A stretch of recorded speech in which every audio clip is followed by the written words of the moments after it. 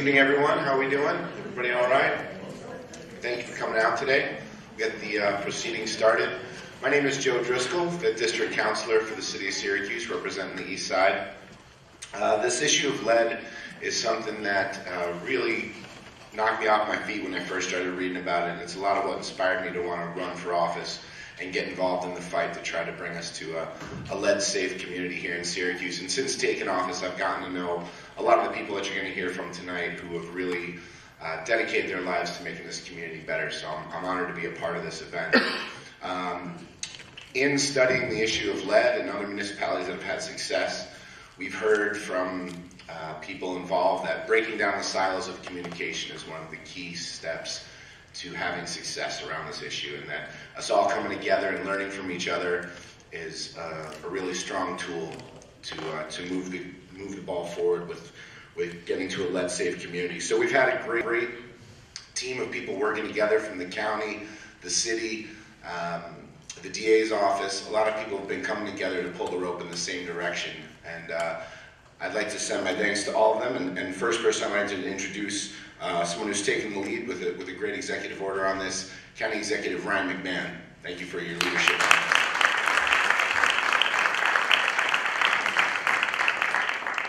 Thank you, Councilor Driscoll. Thank you all for being here. And there's so many great partners here this evening, and thank you for taking time out of your schedules to be here. And obviously, just want to acknowledge some of these great partners we have from my team in county government, in the health department, our Dr. Gupta, I see you over here.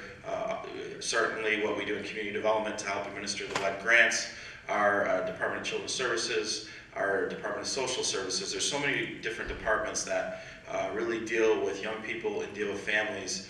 And we need to work in a coordinated effort to make sure that we service our constituents the way they need to be serviced. And we really work towards that lead-safe outcome.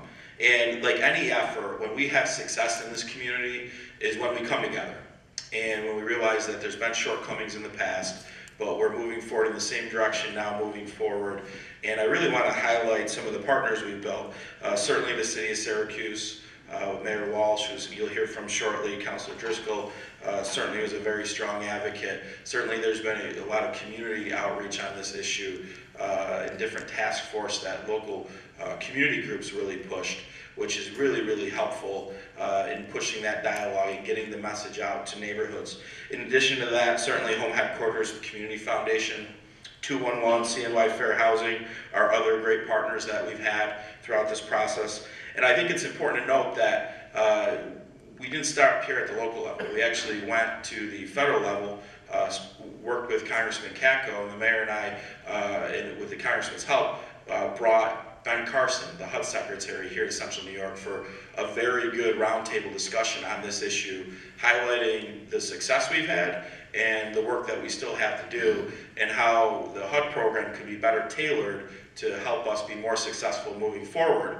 And certainly, if you look at the successes we've had, it's been about funding.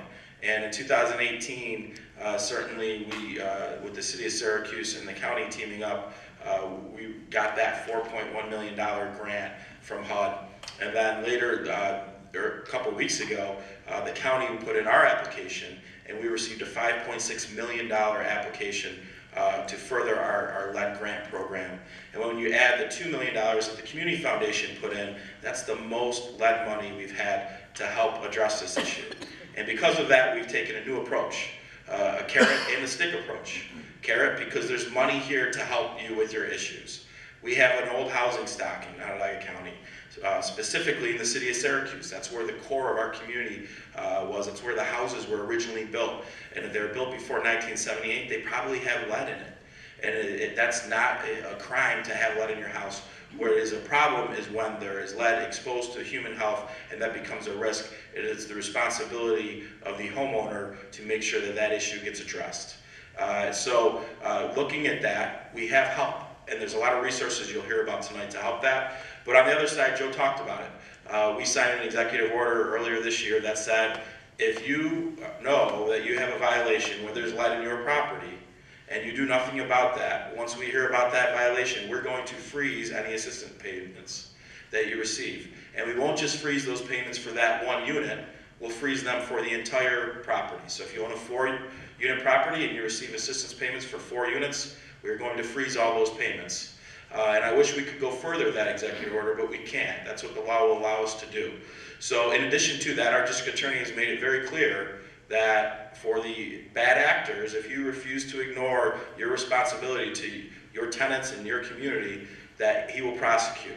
And so we don't want to get there. That's not what this is about. But those are the consequences that you face potentially, because the consequences for our young people are even worse. There's no cure for this. So I want to thank you all for your partnership, and thank so many of you in this room for your leadership, whether it's civically, whether it's through your own departments, through your own organizations. I believe we will make more progress on this issue. We have to. And again, without partners, you can't make this happen. And when we all swim in the same direction, we accomplish great things in this community. So thank you again for being here. Hopefully you'll get something from this. I know that we all have throughout this process. Thank you.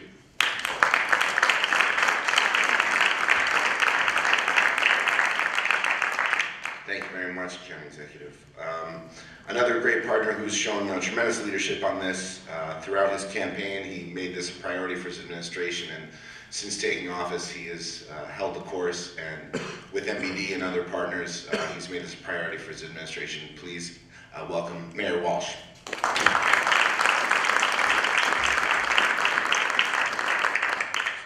Good evening, everyone. Really, all I have to say after the county executive is ditto. He pretty much covered it all. The reason we're all here is because, as it says in that slide, we're all in this together. And while I think we've always known that, we haven't always acted like that. And we really do have an unprecedented level of collaboration that not only cuts across governments, different levels of government, but cuts across sectors as well. I see Peter Dunn out here, and the investment that the Community Foundation has made is significant. And as the county executive said, we do have a level of funding and resources to tackle this problem more than we've ever had before. It's not enough. We need to do more, and we're committed to doing more. We know that this issue disproportionately impacts people in the city of Syracuse in specific neighborhoods, and particularly our young people. And so we're focused on building off of the momentum that we have right now. The county executive mentioned a $4.1 million grant. Through that process, which is underway, we hope to remediate up to 250 rental units. A lot more work to do, but a significant step forward. And with the funding that the county has most recently secured, we're excited to do a lot more, again, in partnership at every level. The state has been a great partner for us, the federal government. We really are working together. Specific to the city of Syracuse, and you'll hear from our subject matter expert, Commissioner Stephanie Pasquale, we are looking at a number of things now and acknowledge the role that Councilor Driscoll has played in taking a leadership role on this issue. We do hope to advance, we do intend to advance a lead ordinance in the coming months. On top of that, we're looking at our permitting process to make sure we're streamlining the process by which tenants and developers and homeowners can actually go about remediating their home. And we're also intend to use our new tool, our Bureau of Administrative Adjudication, which is now officially underway to help us tackle this issue as well. So lots to be excited about, lots more to do, and I look forward to continuing the work with all of you. Thank you.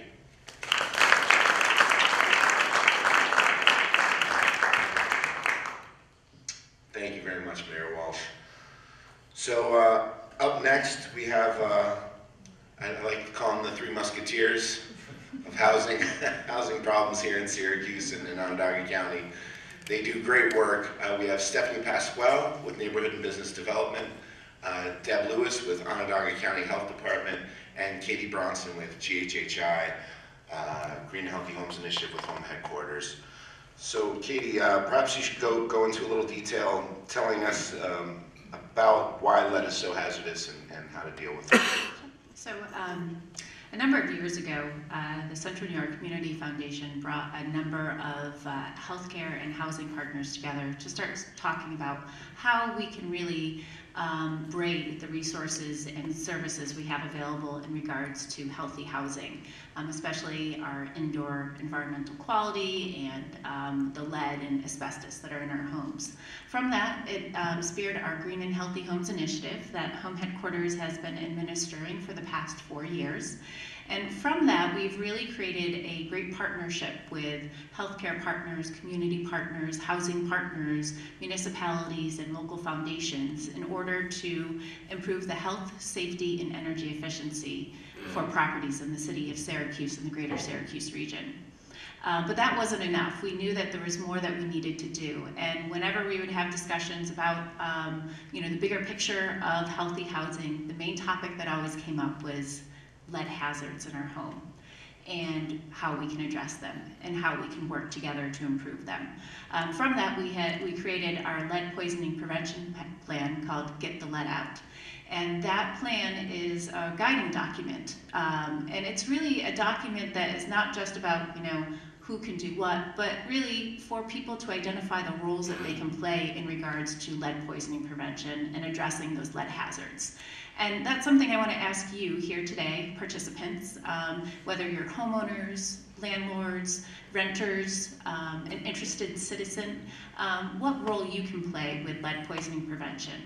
Because we all play different roles and we all have different specialties. And as you can see, we have 4 main focus groups that we sort of focused a lot of our strategies and action items. But that's just the first step.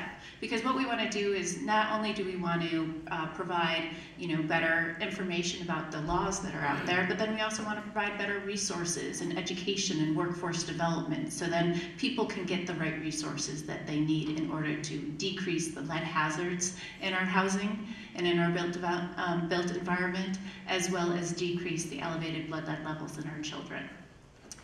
So that being said, today we are going to be speaking about a number of different laws that are both federal, state, and local. At the federal level, one of the things we will be talking about is the Renovate, Right, and Repair program. That is a requirement for contractors as well as landlords, and we'll be having people speak about that today. We'll also be talking about the New York State Public Health Law that deals with lead poisoning prevention and lead hazards. And that's where the Onondaga County Health Department will provide some information on what their regulations are and how they work on that. And then we'll also talk about some of our local regulations, as well as Mayor Walsh expressing that they're also looking at the lead ordinance. So we're going to be talking about all different aspects of those resources. But again, I think it's really important that we also take a look at the community. I mean, that is why we are here today, and we have that as one of our main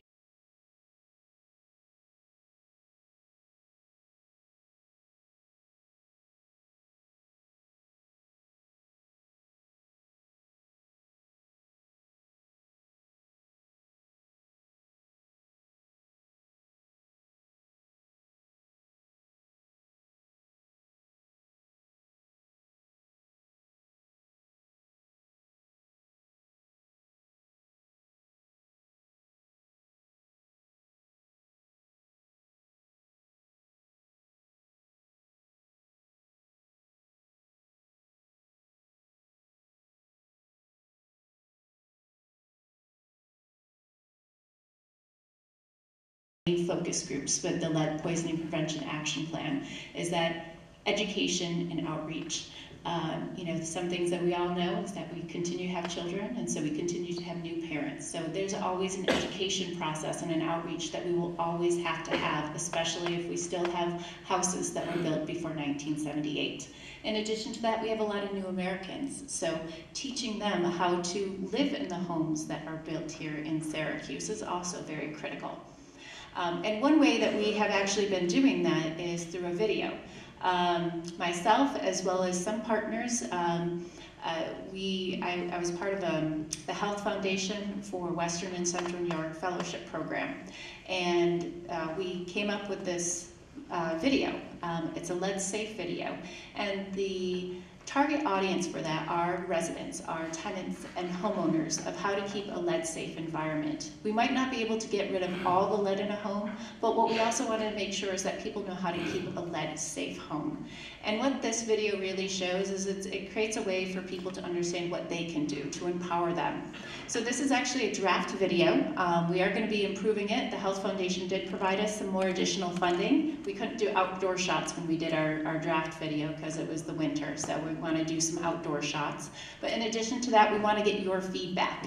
And we have a quick little survey up at the home headquarters table. So after you see the video and after our presentation today, please come up there, take a few minutes to fill out that questionnaire, because we do want to get your feedback for the improvements we're going to make, as well as we are going to be providing incentives as well. We're going to have a gift card, we're going to do a raffle, and then we're also going to do some potential gift cards for follow-up phone calls. So we would really appreciate your help, because again, this is one role where you guys can play and give us feedback of how to improve it. So I'm going to play the video. You can start that. Thank you.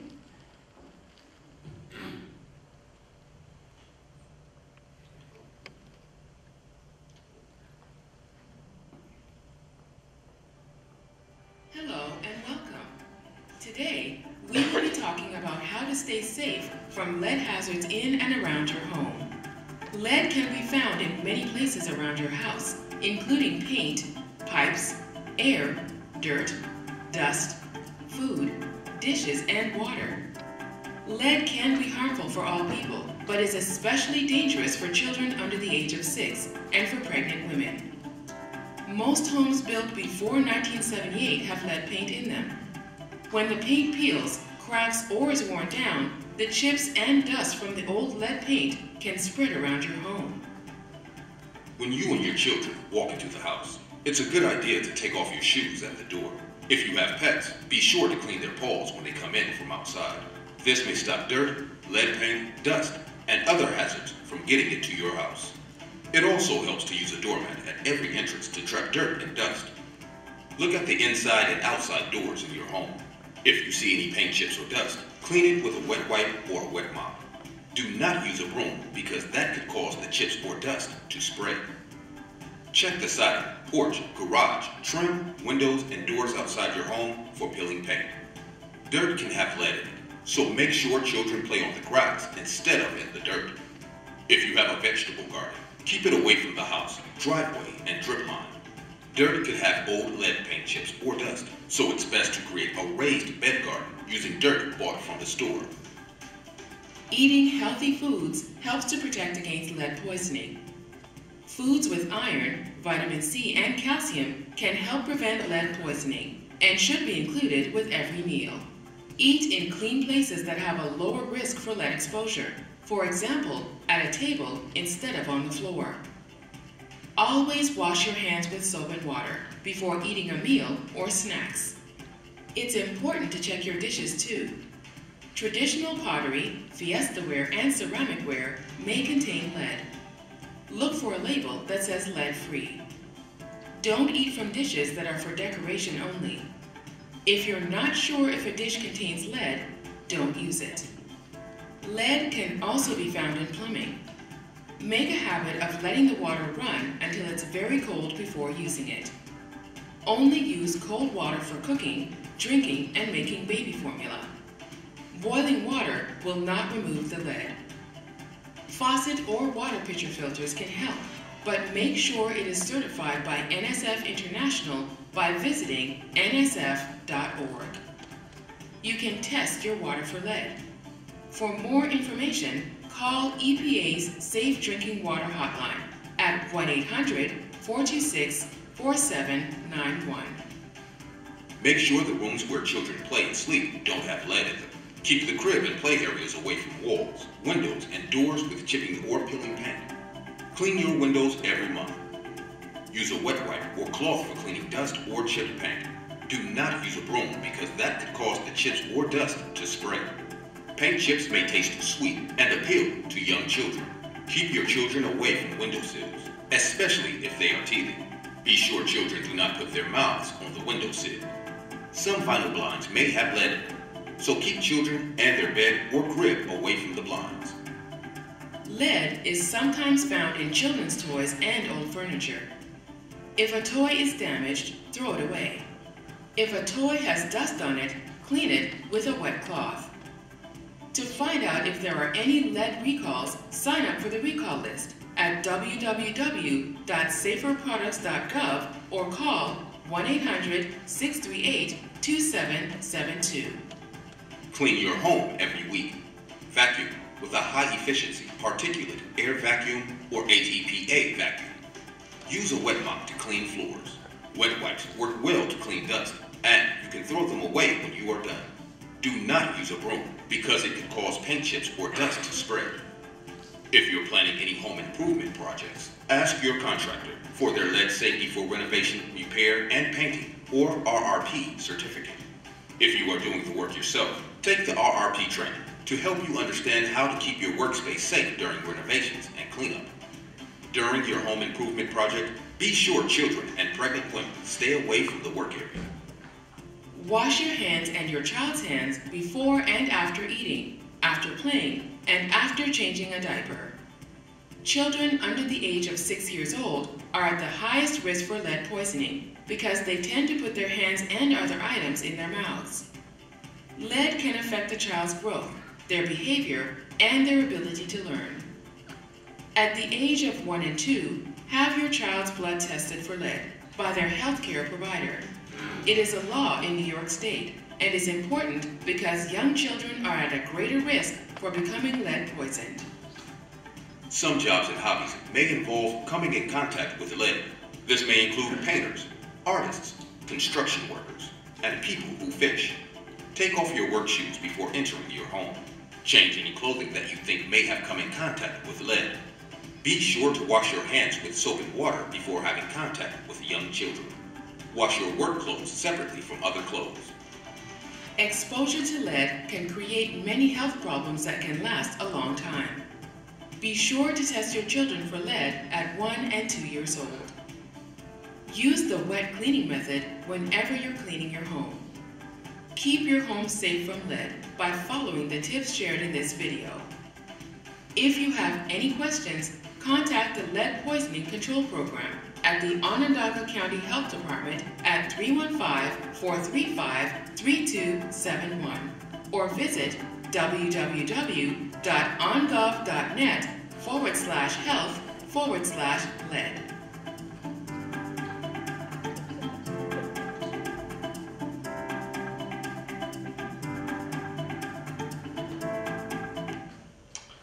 Great, thank you, Katie.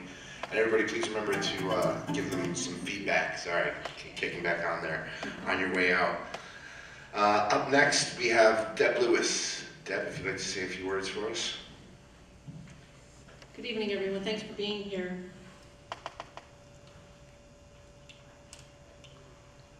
So the timing of the town hall couldn't be better. October is the month when National Lead Poisoning Prevention Awareness Week occurs.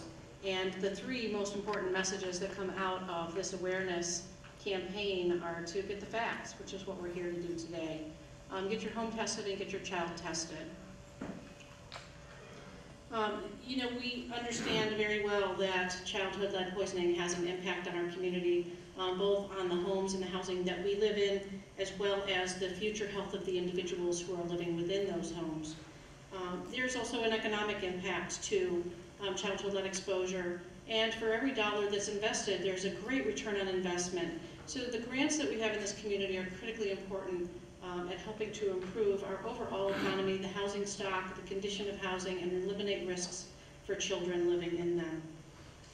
I can't stress enough the importance of preventive investment in rental properties. If you know rental property owners that don't really have a good plan for managing their properties in terms of looking at the paint regularly and evaluating that at turnover for their units and at least periodically during a longer tenancy, encourage them to do that. Preventive investment in properties is protective for children's health. And children is what this is really all about. The impact of lead is significant on children and could have lasting health and developmental impact. It's incredibly important to make sure that children are tested by their healthcare provider at age 1 and age 2 and followed up with any additional testing needed based on their test result. The importance of well child visits and primary care services can't be stressed enough. Your child's doctor is responsible for developmental evaluation and periodic monitoring of your child's growth and development and can quickly identify anything that is impacting their health negatively, including the exposure to lead at an early age. So the role of the health department is a pretty specific one and is guided by New York State Department of Health Regulation Public Health Law. We are required to review the testing results of every child in Onondaga County.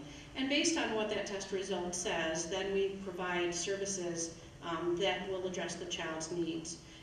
We will do environmental risk exposure assessment for children who have an identified elevated blood lead test result, as well as work with our local healthcare providers to ensure that follow-up care and services are provided based on the New York State Department of Health Regulation and Public Health Law. Today is October 1st. It is the very first day of a set of new regulations that went into effect in New York State. And what this highlights is the importance of the provider's responsibility for follow-up services to children with a lead level over 5, which is a dramatic change in New York State and holds providers accountable for a greater number of children who require more comprehensive services than ever before. We are very much in support of providing this comprehensive list of services to children with elevated blood lead test results, and we'll work very closely with providers in our community to coordinate the care of each child with an elevated test result. The health department's role and responsibility is that environmental risk assessment and in-home lead inspection. We will work closely with providers to make sure that children are receiving the developmental evaluation and screening that they may need, and link families to resources in the community based on the provider's evaluation of that child's needs. When one of our inspectors gets a referral for an inspection, every inspection is handled exactly the same.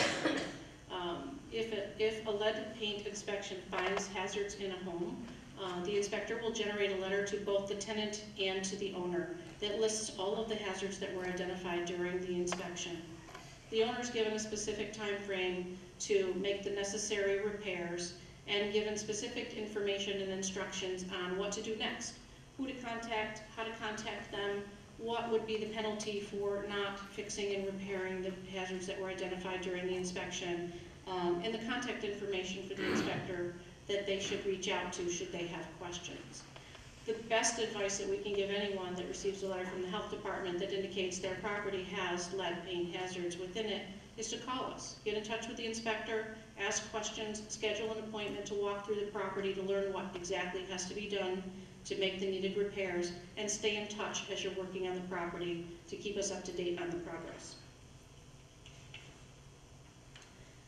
So in our area, what we have seen over time is that children's test results are pretty consistent with what we see at the state and national level. Overall, the number of children tested that have an elevated test result has fallen and continues to decline. There are still more children in our community that are identified with elevated test results than we're happy about, and we're continuing to work with our community partners and with our provider community to make sure that we are addressing this through testing, education, outreach, and environmental management. So what's changed? You know, I said that we'd had some changes over time, but when we look at the properties in our community that have been associated with children with elevated test results, you still see the same areas are highlighted in both maps. The map on the left shows darker coloring, which means that there are more children in those areas that have higher test results. On the right, the coloring is a little bit lighter, which means that we're seeing some improvement in that the number of children overall that have test results at the highest levels is lower than it was 5 years ago. So what are we doing? What are we doing about lead? One of the most important things that we can do, as you heard a few minutes ago, is to break down silos and improve communication between all of the people who touch the lives of families in our communities. We have a relationship with the city of Syracuse that is unprecedented in our area. We are the only county health department that actively shares information on lead inspections with their city counterpart and provides that information so that the code inspectors of the city know what that information is when they're touching the same property. We share information with you too, Deb. Yes, you do. Our inspectors work pretty closely together. They're like dialing each other up all the time to see what's going on in a property before they go out. The information is available on the city's website, and Stephanie can tell you how that works. But you know, the point about housing information being accessible to the public is something that we have worked really hard to improve over the past couple of years. One of the other great partnerships that we have formed is with the Department of Social Services Economic Security, and there's a link between the city, the county health department, and Department of Social Services, in that the city had an existing way to stop rent in a property that had health and safety violations or was considered to be unfit. And we were able to utilize the same process that was already being used by Department of Social Services with the city, and they developed a kind of a button for us to push. And when we get to push the button, because the owners failed to comply with correcting identified hazards, the rent is stopped through Department of Social Services. And as you heard earlier, it's not just in the inspected unit, it's in any other funded unit in the property owned by that owner. Raising awareness through these town halls is very important to make sure that people see what's happening behind the scenes. One of the frustrations that we hear a lot, and before and after each town hall, we've had different conversations with people that have shared their thoughts, their concerns, and their frustrations with us. And what you see on the surface is calm ducks floating on top of a calm pond, but you don't see all of these little feet under the water that are furiously paddling to get us moving ahead in the same direction. That happens behind the scenes every day. The group of people in this room who are committed to addressing childhood lead poisoning are committed and dedicated and are constantly talking to each other to find new ways to collaborate and figure out how our individual silos overlap and connect so that we can find new strategies for addressing this problem.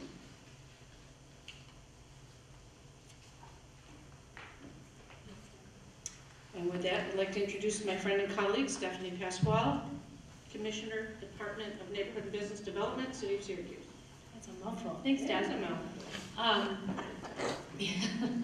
Thank you guys so much for being out here tonight on this warm evening, but also for, there's so many recognizable faces in the room that have been working on and helping with this issue.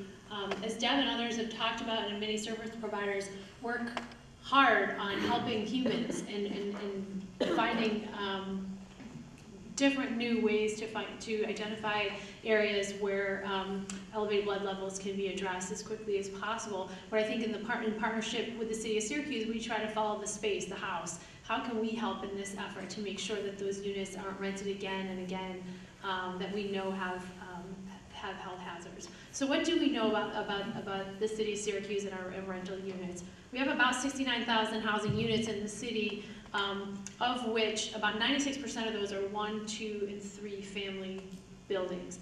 Now our 1, 2, and 3 family buildings are typically in our high-risk areas are rental properties, and the vast majority were built before 1980. So we have an aging and older housing stock. It's beautiful, the architecture is wonderful, but the energy efficiency and some of the health hazards that result can be difficult challenges to overcome. So we do a lot of interior inspections, but what we find of late is roughly only 40% of these units pass that first interior inspection. So it's critical for us to make sure that we catch these as quickly as possible and have those violations addressed. I think this is a pretty salient point that only 20% of the county's children live in the City of Syracuse, yet 87% of the children under 6 with elevated blood lead levels live in the city. So we know that while this is definitely a countywide problem, the vast majority of children facing this live in the City of Syracuse. So we've worked really hard to figure out how to address a lot of these rental properties. So we do a lot of data sharing, and we know we can't be everywhere at once. So how do we target the resources and staffing that we do have? So we look at data over time to see which census tracts in particular seem to be housing the most egregious properties or the most high-risk properties. So you wouldn't be surprised to see that those census tracts that have the higher rates of lead poisoning are also those that are high poverty and have a lot of housing instability and mobility. So we've been working really hard with all these partners that are mentioned here today and many others to develop a comprehensive approach to healthy housing that emphasizes compliance, proactive enforcement, not reactive, communication between tenants and landlords, improving those communications, and having these strong community partnerships right from the get-go around inspections. So I won't list all of the things, but a lot of outreach is happening proactively with our inspectors, holding meetings at right in the neighborhoods, talking to people just about how do you contact code enforcement, what do we look for when we come into the property, just really trying to break down that sort of on the get-go adversarial or fear approach to contacting code enforcement. As Deb mentioned, we've been using software can be a blessing, and in many ways the software that we have and that we are able to share data in real time with our partners at the health department and others, and that is available on the city's portal. So we hope that housing locators and housing placement providers are always looking there, that anyone looking to rent a new property goes and looks up the address and makes sure there's no open violations or that there is not a history of successive violations there.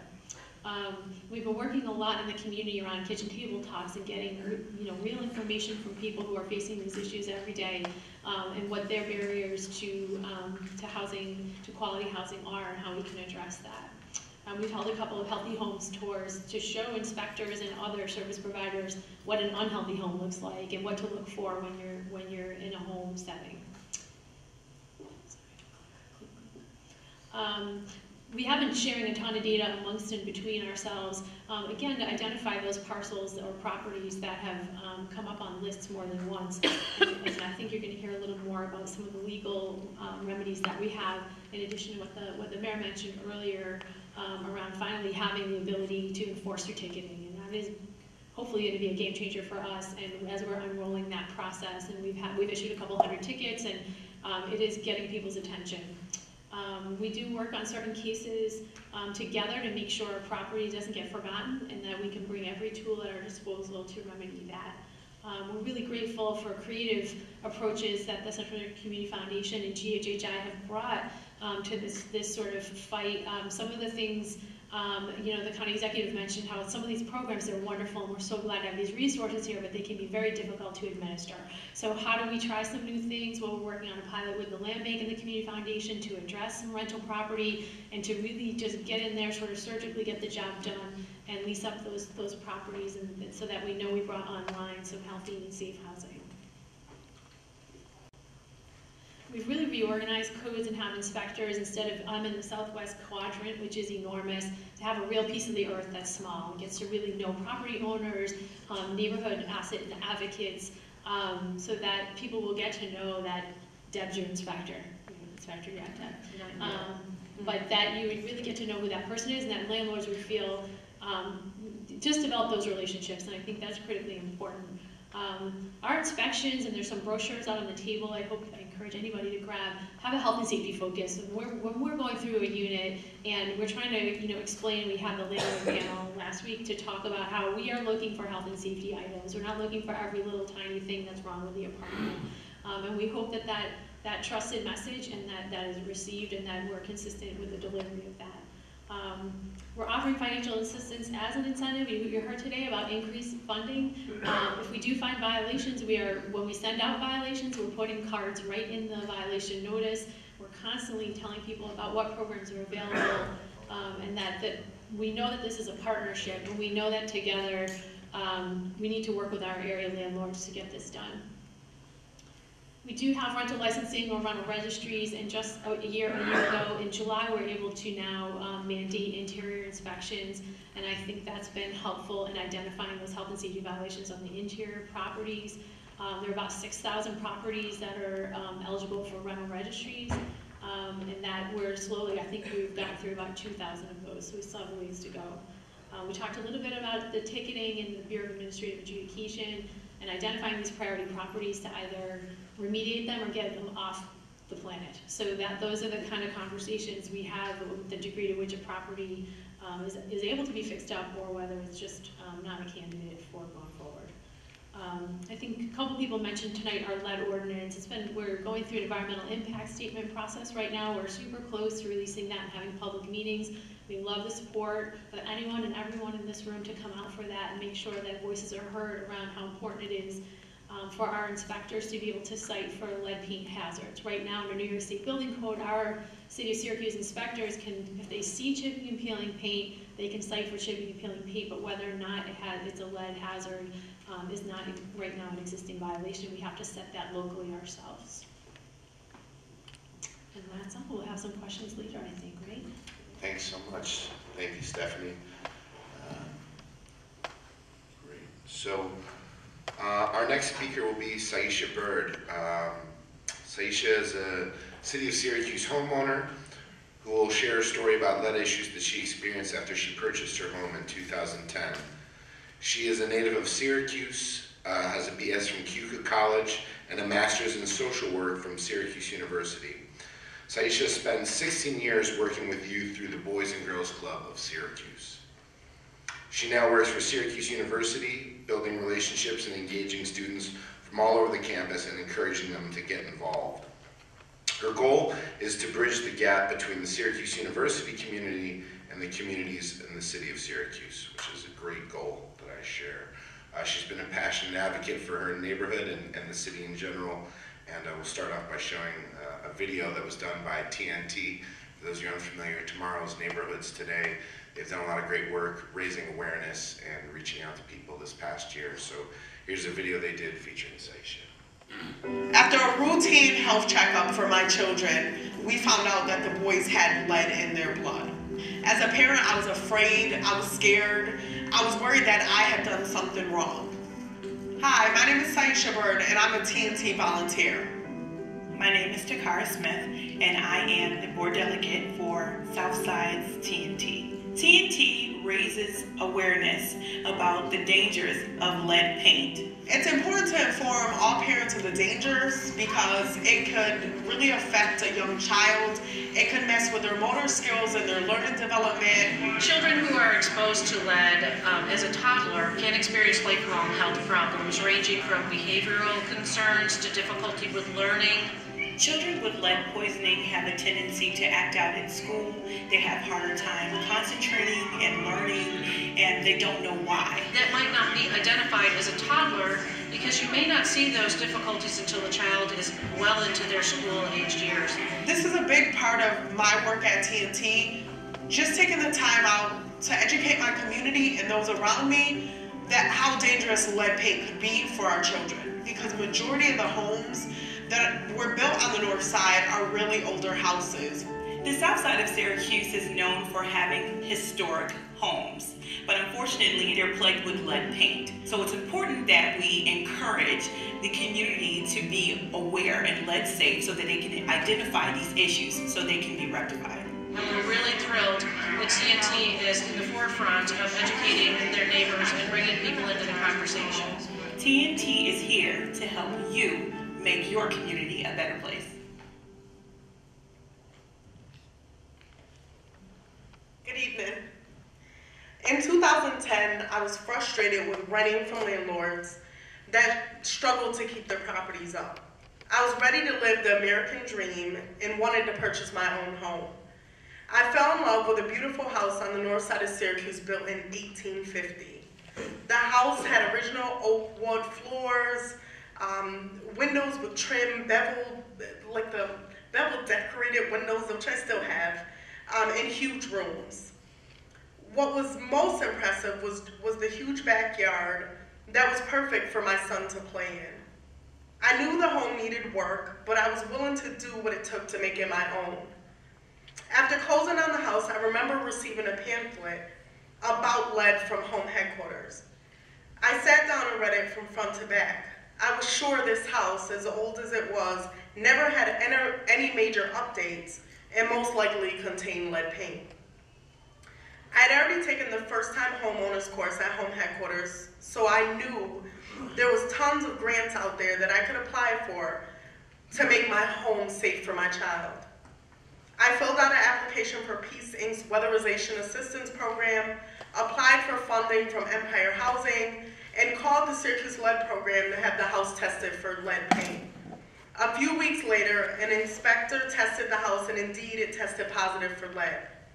The inspector found lead paint in the bathroom, the back hallway, around the windows, and on the front porch.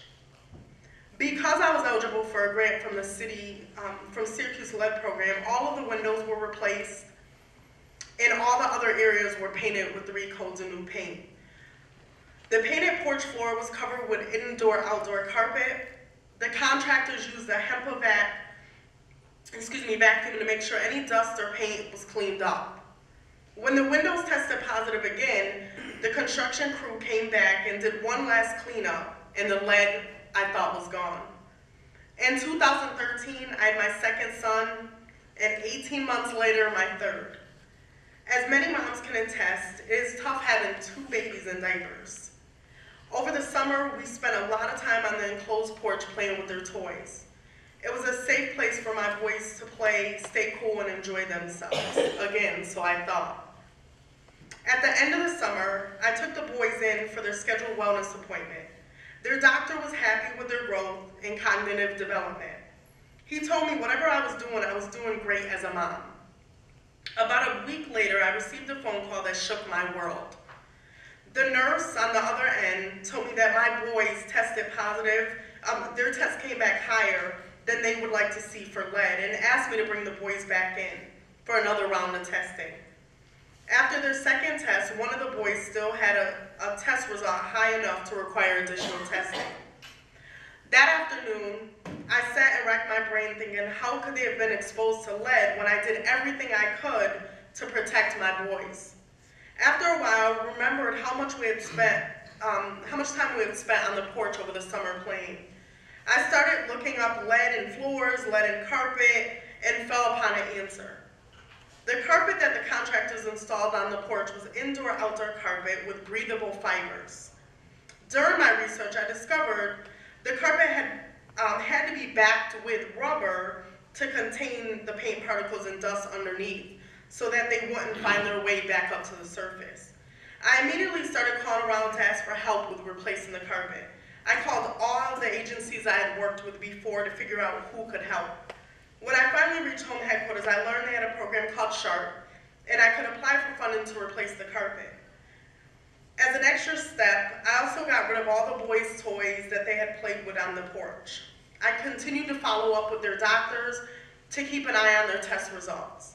After a few months, the boys' levels were no longer high. I'm glad I kept the routine doctor's appointments and that they were tested because I wouldn't have found out. Having their tests done at the right time helped my boys immediately get the necessary care that they needed and helped me find out where the lead was hiding. For months while my boys and I were going through this, I was angry, sad, and scared. I already knew the effects lead poisoning could have on children. I saw the effects firsthand when I was supervising a young lady that worked through the CNY Work Summer Program at the Boys and Girls Club with me. She never sat still. She was always moving and talking. She had a big personality and was great at making people laugh. I always had to give her tasks that required her to move all the time. One day while I was talking with her, I said, "Girl, do you have ants in your pants or something?" She looked at me and kind of cracked up laughing and then asked, could we go into a private office to talk. She explained to me that she had been exposed to lead paint at a very young age, that it was very high and it had affected her everything, her world. Her exposure to lead affected her in so many ways. It was hard for her to concentrate on one thing at a time, and she had a lot of energy. She had trouble controlling her energy, and it kept her moving all the time and sometimes got her in trouble. From that day forward, I promised myself that I would do whatever it took to educate others about the long-lasting effects of lead exposure and lead poisoning. I then started to educate parents at the Boys and Girls Club and at Central Village, the Boys and Girls Club I worked in that neighborhood. I helped coordinate the Syracuse Housing Authorities and Boys and Girls Club Health and Wellness Fair and invited programs from the city, the county, and asked our local agencies to set up tables to talk to parents and share information. Right after I brought my home, I started going to my neighborhood TNT meetings.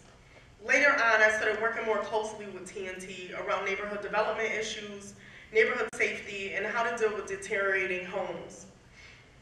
I continue to talk to my neighbors, to my TNT group, and to my friends and family about getting their children tested and how to protect their children from lead in their home. There's so many things that we all could do to protect our children. Check your children's toys. Make sure you don't let them put toys and non-food items in their mouth. Pay attention to recalls because my kids love to shop at the Dollar Tree, and many of those toys get recalled for lead. Cover your outdoor painted floors with rubber back carpet and pay attention to the paint. If it's chipping, paint it. Call your landlord, call the county, call the city. Get your children tested. And I was just explaining to someone up in the audience that I literally keep gallons of paint around my house, because as soon as something chips, I want to paint it because I want to make sure that they're protected. But thank you all.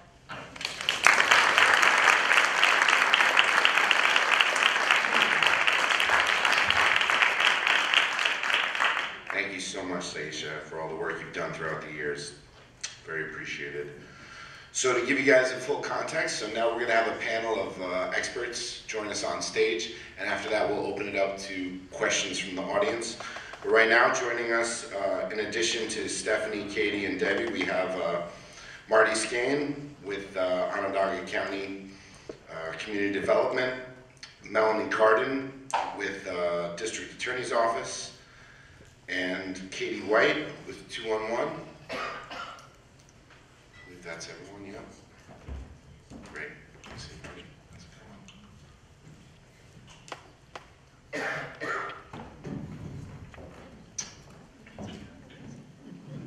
Thank you all for joining us. So our first question, I guess all of you can handle this, Stephanie, Marty, Katie.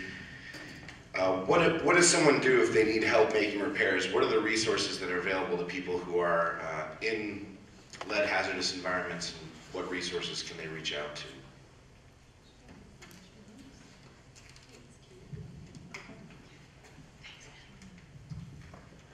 So you've heard a little bit today around the different lead hazard control programs that are available, and we are working at the City of Syracuse, was successful in obtaining an application to address over 200 housing units in the City of Syracuse. The phone number's right up there, 448-8710.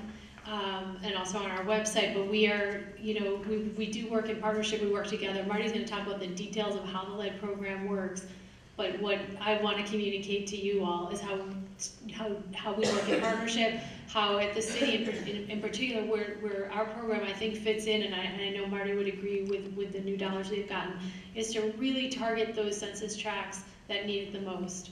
And those are the hardest applications to get in, it's the hardest projects to do. Patty Lynch on our staff is up there. Patty knows better than anyone. I know Mary Margaret O'Hara is here somewhere, and she's our lead program manager. But these, what we require for these programs is a lot of documentation and a lot of paperwork. It takes a lot of patience and a lot of, I guess, tenacity, if I can use that word, to get the information in and to get these projects done. So we're incredibly grateful to work with our partners on the county on the construction side of things, but also to really target efforts that we get referrals from, whether it's from our code inspectors or from the health department or other places to get that work done.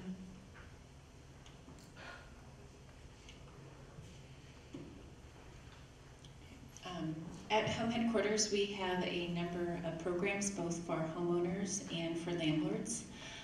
Depending on whether you're a homeowner and you have children under the age of 6, we always refer them to the City of Syracuse program.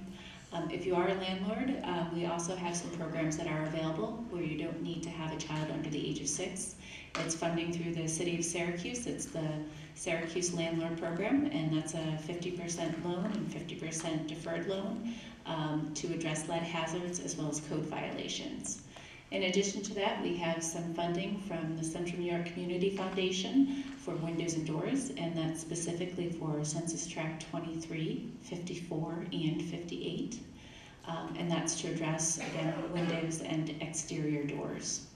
Another funding source that we do have available is for RRP training, the Renovate, Right, and Repair training, and the firm certificate. That is for landlords and contractors because we want to make sure that they are prepared and ready to do the work. So those are just some highlights that we have that are specific to lead at home headquarters, but I always suggest people to come to our tables, to give us a call, to ask some specific questions about your home and what you're interested in doing, and we can guide you in the right direction. I don't have a clicker. Okay. Thank you. Yeah. Thank you very much. It's great to be here and see everyone who came out tonight. So as the county executive stated, we have an unprecedented amount of funding between the 2 grants the city and the county have from HUD for lead hazard reduction, along with the money from the community foundation. It's an unprecedented amount of money, and we have 42 months suspended, so we're hoping everyone will help us achieve that goal so we can get our next rounds of funding and just keep going and going. The applicants for the program need to meet the following requirements. You have to live in the home with the lead paint hazard, have a child under 6 who lives in or spends the majority of the time in the home. And that's important to point out. So the 6-year-old doesn't have to reside in the home full time. If there's a place they spend the majority of their time as well, that place can be qualified for the program. You have to own or occupy a 1 to 4 family residential structure. And the other important thing to understand is the qualification for the program is based on the tenant's income, not on the owner's income. So no matter what income level the owner's at, it's based on the person who's actually living in the unit with the child under 6. The household income is 80% of the median, which currently is around $63,000 for a family of 4. And once you get qualified, our team does all the work. We schedule a time to come and test the home for lead. We determine what work needs to be done to reduce the lead hazard. We bid out the work, we get a contractor, and then we oversee the work until completion. And it's also important to understand that if a child has an elevated blood level, once your application is complete, that application moves to the top of the pile to be addressed immediately. That's pretty much how the program works. So if you have any questions or want more information, stop by our table in the lobby, or you can call our office at 435-3558, and we'll be happy to help you and see if you can qualify for some assistance. Thank you. Yeah, just to remind everyone, please stick around and check out the tables afterwards. A lot of these people will be, these organizations are up tabling up top. So if you have specific questions about a specific situation, specific property, they can help guide you to the right resources. Our next question is, obviously, we're hoping to rely more on carrots than sticks when it comes to improving this problem, but Melanie from the District Attorney's Office, if you could tell us about potential charges. What happens when the landlord just continually ignores all the orders to remediate the lead hazard? And how do you move forward? Thanks, Joe. The key point that I do want to start out by saying is that the charges that we're talking about really do depend on some continuous ignorance of the orders. So the one that we most recently, we've charged 7 landlords in the area with this is willful violation of public health law, which is section 12B1 of the public health law. That is a misdemeanor. Basically what that says is that you willfully ignore an order by the county health department. But on practical sense, what it means is that the county health department, and Deb can echo this, essentially they go out, they do testing in the homes to identify lead hazards, they send out notification to the landlord allowing them the opportunity to remediate and repair. If after that they have not done so, after that there's a hearing held by the county where they are then ordered and given a deadline to actually, again, repair the lead. So it requires really 2 chances for the landlord to completely say, we're not going to do this, we're not going to do anything. And if they do that, then we can charge them with this willful violation of public health law, which is a misdemeanor. In addition, there are potential charges for endangering the welfare of a child, which is essentially that when somebody, in this case the landlord, knowingly acts in a manner that is likely to be injurious to the physical, mental, or moral welfare of a child under the age of 17. So it's kind of a broad, all-encompassing charge, but in this case, we would argue that it does apply. That a landlord, in continuing to allow a child that they know lives there and they know they have lead in the home to continuously be exposed to that, knowing the dangers that the child faces under that exposure, they could be charged with that EWOC charge. And then last, if a child is seriously injured or, God forbid, passes away, then there are charges, felony charges of reckless endangerment or possible homicide charges. So the question is, under these circumstances, what are the potential consequences? So that public health law violation, the 12B1 section, that's actually punishable by up to a $10,000 fine. And both the public health law and also endangering the welfare of a child are also punishable by up to a year in jail. Obviously, the reckless endangerment and the homicide charges would carry significant prison time if those, if we were to convict with those.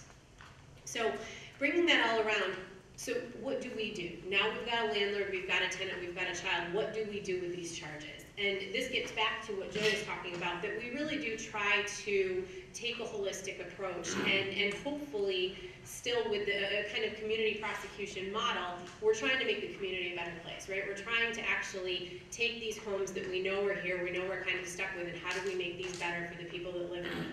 So when we come to a disposition, we look at whether there's an injury to the child or the tenant. We look at how long it took the landlord to remediate and whether they actually did make any progress towards remediation or if they completely ignored it. How many properties the landlord owns, and then also the code violations. So most of these cases so far have been heard in Syracuse City Court in the housing court, and that's in front of Judge Ann Magnarelli. And what we've been trying to do is take a really a comprehensive approach towards the entire building and say, okay, in conjunction with the city, we know that you have these lead violations, but we also know that you have these open code violations. And if you want to do anything where we're going to consider less than a misdemeanor or less than a significant fine, you got to fix all of it, and you got to fix it in all of the homes that you own in the city. So we really do try to make it safer. We're not necessarily out to put people in jail or you know, just rake money from people who are owning homes in the city, but really to make it a better and safer place for the kids to live.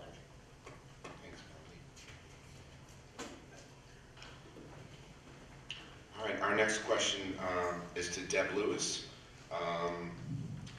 So the question, why does WIC no longer do lead testing? And if you need the, do you need the clicker, Deb? No, you can just pop my name on there so that I'm speaking, that'd be all right. Thank you. So we talked before about the requirements for testing children. New York State Department of Health requires children are tested at age 1 and 2.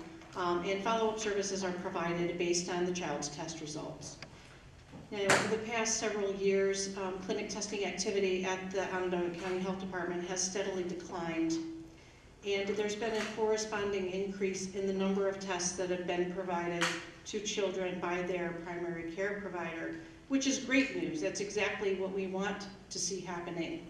Children should be receiving their medical care from their primary care provider, who is better equipped to explain the test results to them, provide diagnostic evaluation and assessment, monitor the child's growth and development, and make appropriate referrals for services based on the test results. While WIC doesn't provide testing any longer, their regulations require that they do screen all children who are enrolled in WIC for whether or not they have a doctor and whether or not they are in need of a lead test. So if a child is enrolled at WIC and they're identified as a child in need of a test, whether that's a 1 or 2 year old test or a follow-up test because they've been identified with an elevated test before, WIC is now making a referral to the health department lead program, and we are going to be working directly with the families and the providers of those children to make sure that they have appropriate and timely testing provided. Now, every one of these town halls has been a little bit different, and we've heard comments from each of you, and we thank you for that, that there are obstacles for some families in receiving care from their primary care doctors. One of the responsibilities of the local health department is to identify barriers to care and to address those barriers in the community. And we do that in collaboration with our medical provider partners and the community partners here in this room. What we will do for families who are experiencing real and insurmountable obstacles to access to care is work directly with the family to address those obstacles, whether that be coordinating transportation, assisting with language accommodation, and in some cases screening the family for need for testing in an alternate site.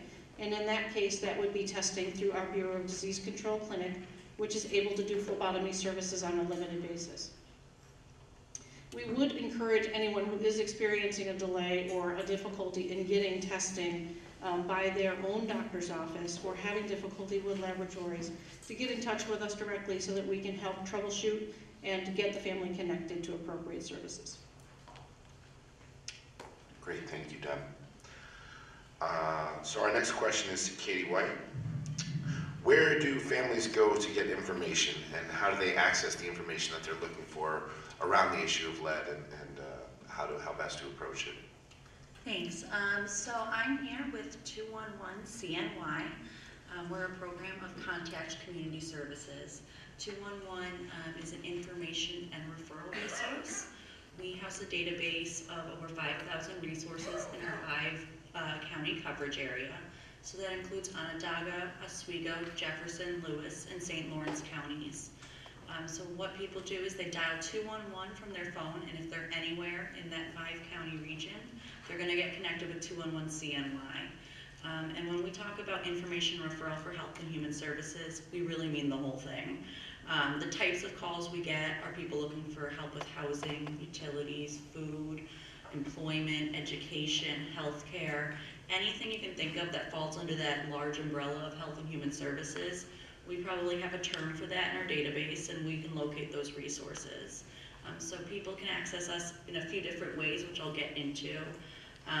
But the types of resources vary from anything from shelter to I saw a dead deer on the side of the road and I don't know what to do with it. So it really ranges. It doesn't have to be somebody in a crisis situation. It can be just somebody who has a situation and doesn't quite know what to do with it. And we'll do our best to problem solve and determine the best resource to connect you to. When it comes to things to lead, which is what brings us here today, we do have some specific categories for lead resources. That includes lead information, lead abatement, lead poisoning screening, and lead testing. So all these wonderful programs that you're hearing about today, that's a lot of information to take in, and we already have that information. So if you need to recall something, you heard about a program, you can't remember exactly which one, you have a brief description of what they do, if you call 211, we can get you that information. And we also work with the Early Childhood Alliance with Help Me Grow. So that's a fairly new initiative. What they do at Help Me Grow is they provide support for parents and caregivers on healthy childhood development. So that's assessments to see how your child is developing, advocacy in terms of getting you the support that you may need. That program is accessed through 211, so if you call 211 and you ask for Help Me Grow, we connect people directly with that service. And we also try to connect anybody who's calling about a child, so they may be looking for children's clothing, children's school supplies, childcare, anything like that. We will recommend Help Me Grow as a resource and make that connection. So how do you access 211? So there's a bunch of different ways to access us. We try to be as accessible as possible. We're available 24/7, so that includes holidays, weekends, middle of the night, we're always there. By phone, you can call us just by dialing 211, so just like you would dial 911, you dial 211, and if you're in our 5-county coverage area, you're gonna get us. If you're outside of that area, 211 covers the entire state of New York and most of the country as well. So there are other call centers in the state and the country that take these kinds of calls, so they can locate resources in those other counties if that's where you're located. We also have a toll-free number that you can call from any location, so it doesn't have to be in our coverage area, and you'll get up to us directly. We have an email that you can use that's accessed by all of our database staff that works to update the 211 database. We have a website at 211cny.com, which we're working on building actually a section for what we're calling healthy housing. So information referrals on specific resources that comes to, when it comes to healthy homes. So things like lead, things like asbestos, things like mold. We're gonna really work to build out our website so that all that information and those resources are available in one succinct spot. And recently, as in last week, we actually opened up live texting. So now 211 can be accessed by text. If you text your zip code to 898-211 and you're in one of those 5 counties that we cover, that text is going to come to our center and we can respond to you in that form. Right now, because it is brand new, we are only available for limited hours, but we're hoping to eventually become 24/7.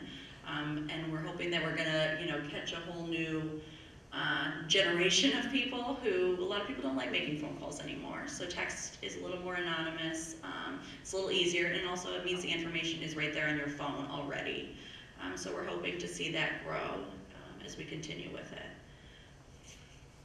And then just a little bit about exploring our website. This is our homepage.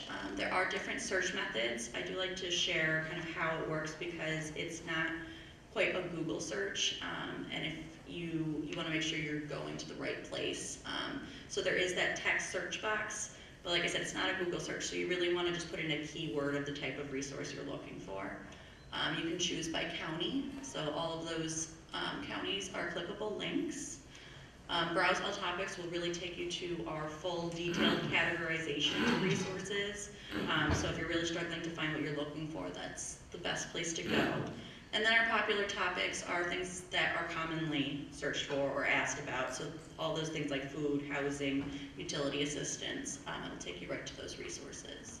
And then there's also a link to our Help Me Grow website, which has a similar search function, but all the resources there are really related to childhood development. They have a lot of information on their page, as well as access to some assessment questionnaires and things like that. So we really are a one-stop shop. We are a clearinghouse of information and referral, and we really encourage people to reach out to us if they're not sure where they need to head next. Great, thank you, Katie. So I appreciate, thank you all our panel for coming in today. Thanks for all your presentations. At this point, we'd like to open it up to the group for questions. If anyone has any questions, Rich again, getting his workout, doing the Stairmaster routine. If anyone has any questions, you've got some of the foremost experts on the topic here in the room, so please feel free. Anyone? At the top, of course. Hello, my name is Darlene Medley. I have two sons that was affected by that. They're twins. My question is, I kept hearing a lot of things about the landlords and the different entities and the different grants, right? But what I haven't heard besides Ms. Bird, I don't know if she's still here, she was the only one who I heard speak about the children and the tenants. I keep hearing about all these different grants that are going to be granted for the city, that are going to be granted for the landlords. Where's the grants to protect the tenants and the babies? Where's the grants when a home is found to have had lead in it, where a tenant can go and say, you know what, there's lead in my home, I need to be placed over here. I can go stay over here, but I have to make sure that, I can provide food and things like that at this house over here where I'm staying at, so that the children and the parents are not staying in this household. Because at the end of the day, it causes a whole 360 throughout the whole house. It's not just the 3-year-old children that are being affected, because now it's the parent that now feels like they let their children down and they protect their children. So then at the end of the day, that mother now is looking like, okay, I didn't do this, maybe I didn't do this because now my childhood wasn't like this. It just brings up a whole lot of stuff. And it causes depression, it causes you to lose a job, it causes a whole lot of stuff to happen. And in my personal situation, my landlord, I know for a fact, knew better. Because he owns over 250 properties. He's a realtor himself. I'm hearing something about this RPG, what is it? RRP. So that's where somebody has to be certified, correct? Yes. My landlord, I only found this out just recently. Mind you, my children were affected November 19th. My house never passed inspection until March. Again, this is a person that owns 250 properties and is a realtor. It shouldn't have took that long. But whatever, it is what it is. But at the end of the day, I only just found out just recently, within the last 72 hours, that somebody needed to be there that was certified to make sure this worker came into the household and did this work properly. Little did I know that my landlord was the one that was certified, and he was supposed to be there to make sure that his worker did the work. He never showed up, not one time. When they showed up to my home, they showed up with one can of paint and one little paintbrush. Never once did they ask me for a wet cloth. I'm now remodeling my house because I had to stay in that same house. Because yes, I did get Section 8. I tried to find somewhere else, and I have texts in my phone that can prove to you why I did not move, while everybody will say, oh, just move. It's not that simple. You cannot just get up and move. So I'm now remodeling my own stuff. I'm buying gallons of paint myself and remodeling because I don't even trust my landlord. No disrespect to the Department of Health, I don't even trust that either. Because the Department of Health came in, they said X, Y, and Z, and they passed it. And at the end of the day, the paint is still chipping in my house. The places that they did not find the lead to be in was the places that I personally myself had remodeled. Once I found there was lead in this place, I stopped remodeling because I felt like, why put money into some place that the landlord is going to get a grant for it? So now he gets this grant, right? All these laws are being passed, all these rules are being passed, and guess what? He has open code violations, Section 8 is being passed, Section 8 is paying rent, DSS is paying rent, everybody's getting paid, the landlord's getting blessed. But me and my family, little do anybody know, we're the ones that's hurting. I'm the one that just lost a job where we had a 401k plan. We all had health insurance. I'm the one that just lost a job where we was 90 days away from being able to tell DSS we no longer need your services. I was the one that was 90 days away from that, with being a single parent mother of 9 children. That was me, not my landlord. My landlord can go ahead and get on his boat anytime he wants, and go ahead and cast out his little fishing pole, and go ahead and catch him some fish. Where me now I'm back at the very beginning. Now I'm back at the start. Now I'm back on DSS assistance. Now I'm back on Section 8 assistance. Now I'm sitting here trying to figure out how I'm going to pay Peter to pay Paul. You understand what I'm saying? This is what I'm going through. This is the real entities. I see a whole bunch of entities on the table where, you know, you can represent for this town, this city, and everything, but I don't see any families that have been affected by lead up there on that stage right now that can actually tell people the real truth, the real deal, Holyfield, of what's really going on. Because there's a lot of stuff that's going on that's being swept beneath the rug and nobody's willing to talk about it. And I'm really fed up. Because children are being poisoned, it's like it's okay. And it's being swept beneath the rug. It's not okay. Because little do we know, just like how that young lady down there said, she's working with a young lady where she's seeing it years later.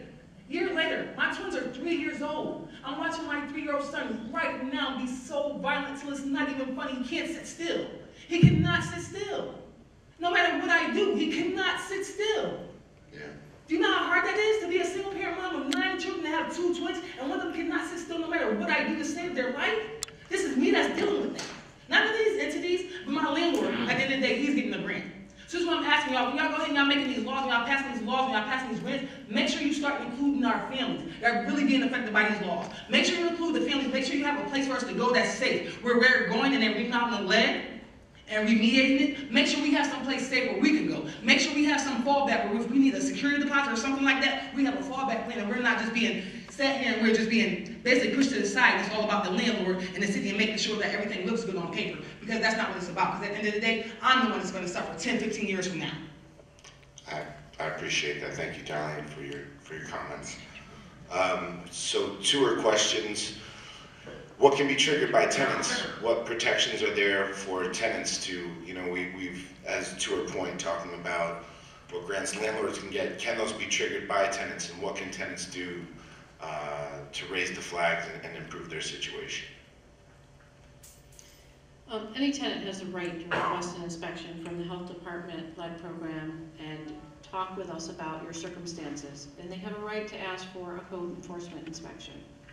We encourage tenants to call us to talk about what's going on in their home, to see if we need to come and do an inspection and what needs to happen in terms of the landlord. We're not the right folks to talk about tenant rights, but I believe there are people here in the room that are, and I believe there are folks out at the tables that can provide specific guidance about tenant rights and how to navigate difficulties between yourself and your landlord. Yeah, Darlene, I know I see Sharon Sherman in the back there. If you guys want to connect afterwards, might be good to let her know what protections are available for her. All right, any other questions? Anyone else? Comments? Okay. Joe, just one question, you probably can hear me. Everyone that talked tonight spoke English. What do you do with people that only speak or understand Spanish? Do you have, thank you. Yeah, so up at the home headquarters table, we do have a piece of paper on some of the lead programs that are available. One side is English, the other side is Spanish. In addition to the lead video that we are doing, as I mentioned, we do have some additional funding, and one of the next resources we're going to do with that funding is also put that in different languages, Spanish being one of them. A number of the lead education pieces are translated into multiple languages, including Spanish. Our web page can be translated. There's a translator tool on the county web page, so any information that's present there can be translated into the chosen language. That's a great question. The city of Syracuse uses a service called Language Line, and anytime we can buy a video phone and with our code inspectors, anybody, if you contact the city of Syracuse, we can work with a third party on a wide variety of languages, with the telephone or by a web link. As do all county programs and services. Thank you. Katie, I would say, is that the same for 211? Yes, we also utilize language line, so we can connect with an interpreter for pretty much any language our caller speaks. How does that work, if you don't mind me asking? Sure. If we recognize the language, we can hit a prompt on the language line to choose the correct translator. If we don't, there is the ability to connect with an interpreter who can listen to the caller and determine what dialect they're speaking, and then connect us with the appropriate interpreter. So is that like a national service that just a third party enters into the phone call? Or is it local? Well, it's a paid service that we have at 211. I think it might be the same service that you guys use, the language line. But you just have to dial 211, and then we'll make that connection to an interpreter. Very interesting. Thank you. Anyone else? Questions?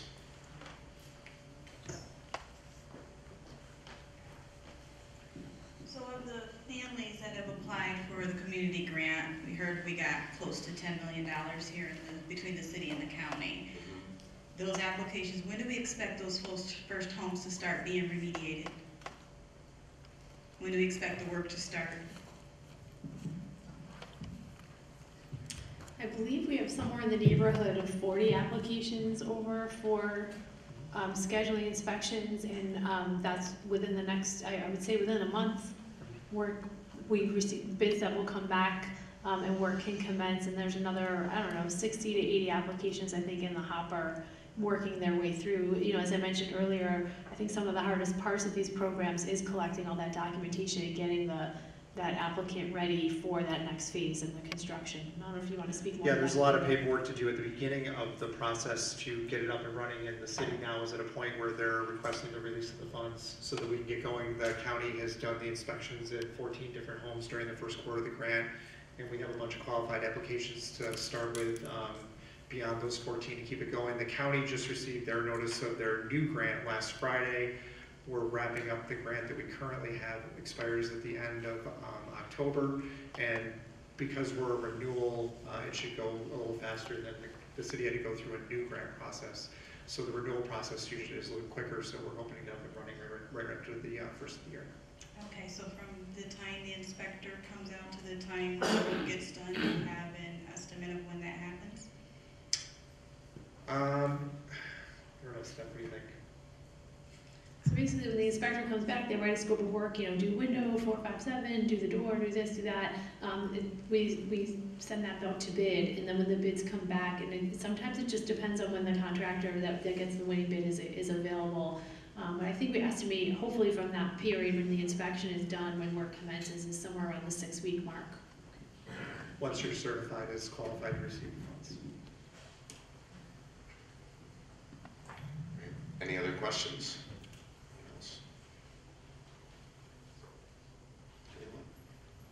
No? Okay.